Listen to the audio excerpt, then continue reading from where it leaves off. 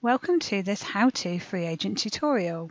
Today I'm going to explain how to raise a bill and match a payment. So we are again in our dummy account, Sarah's Marketing Magic, and Sarah wants to raise a bill on the system and then mark it as being paid from a payment that she's paid to the supplier through the bank account. If you haven't already looked at the overview video about the different types of expenses, I would look at that first before you watch this one, because it just covers the different types of expenses that you can have. So Sarah has received a bill from one of her suppliers. So what we're going to do is go into bills. It's actually Q6 Car Wash that have sent her another bill. Again, this is dummy information. I have no idea why these bills are on these categories. It's just pretend. But she's received a bill from the car wash that's dated on the 5th of the 11th, and it's reference SCO59. The first thing that I would always recommend is that we just have if we just click on the name here, it will take us into the supplier account. And again, if we go into bills, we can just double check that SCO59 isn't already on the system, just in case if there's more than one of you, someone else has already put it on the system. That's a really quick way of making sure that it's not there already. So now if we go back into bills, we can add a new bill.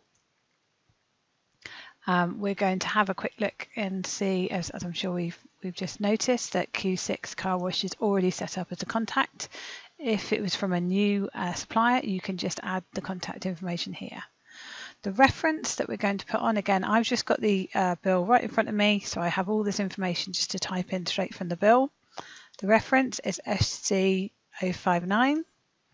It's always really important to put an invoice number on there if you have, because then you can just tell each of the bills separately from each other. For example, if there's two bills on the same date, you know that you haven't duplicated something if they've got different invoice numbers.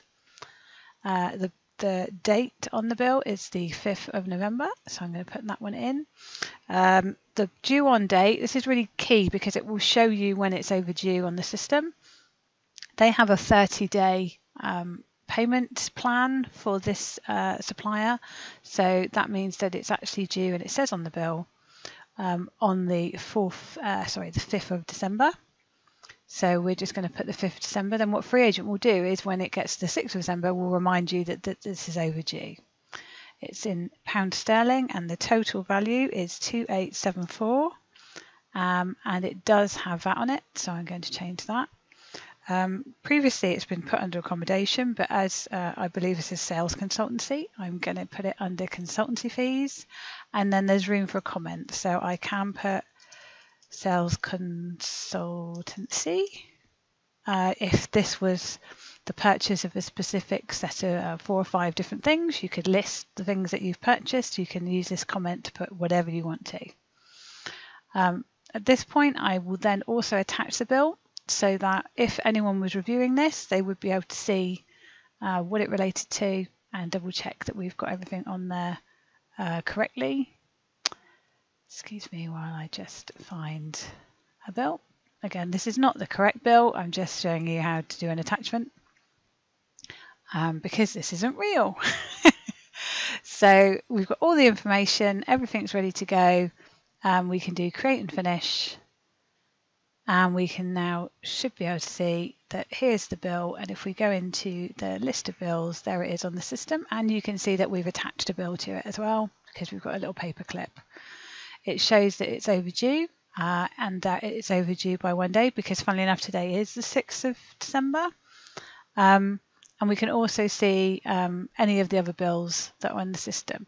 Again, this says all bills in the last 3 months. If we were going to change this to from all time, and if we were going to change it to open or overdue, it will just show us all the ones that we haven't paid yet. And there's 2 of them. Okay, so the next thing that Sarah wants to be able to do is to mark off the payment that she's made to this bill. So imagine we've gone forward in time a few days, you've paid the bill, it's appeared on the bank feed, and you want to be able to match those 2 things to show it's been paid. So what we would do is we would go into banking and bank accounts and to the account we use to pay.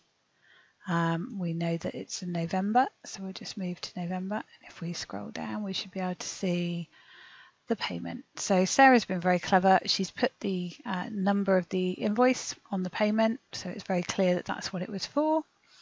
So all we have to do is click on the payment. This is where people sometimes get a little bit confused. This is where you just have to get the idea of bills into your head. This is a payment, but it's a bill payment. So what we're going to do is find on the list bill payment. Then what that magically does is lets you access a list of all the bills that are outstanding. So as we've just seen, there's only 2. So if we click on here, we'll be able to see both of them, and we just click the correct one. If there is a really long list of bills, you can start typing in the supplier name and it will just pull out the bills for that supplier. If you know the amount, you can type in the amount, it will just pull out that bill.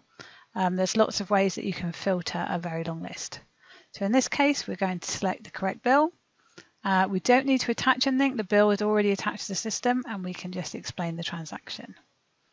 If we then wanted to see the bill, if we were coming back and we just wanted to check which bill this was for, we can actually have a little quick shortcut, click on View Bill, and it will show us the bill. One of the things I get asked all the time is, why do we bother setting up bills for long-term suppliers? Isn't it easier to just attach things to the bank as you go? Isn't it quicker? And a lot of people don't see the point of doing this. The point of doing this is really shown very clearly by what's just happened, because we haven't paid the right amount for this bill. Because we put the bill on the system to start with, and we've done it from the base information, we know that the bill is $2,874. But in this instance, Sarah has accidentally paid $2,847. She swapped the last 2 numbers around. What this means is we still owe them £27. Because we've put this on the system as a bill, that will be obvious. If we go into our overview and we have a look at our bills, it will show that this money is still outstanding. As soon as we log into the system in the morning, if we go into the main list of bills, it shows that £27 is still outstanding on this bill.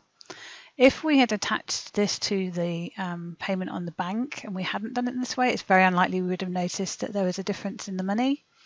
The other things that setting bills can help with is if you pay for a bill twice, it's very easy to attach the same bill to 2 different transactions. If you set them up on a system as bills in this way, it's almost impossible to not notice if you've paid a bill twice. In this instance, we've realised straight away that we've not paid the right amount of money. We can talk to our supplier and pay them the extra £27. When that hits the bank, we can match that against this bill and clear the bill, and we won't get any nasty surprises from a supplier angry letter saying that we haven't cleared all the money that we owe them.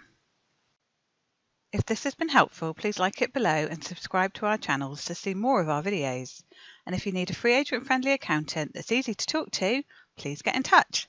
Thanks for watching.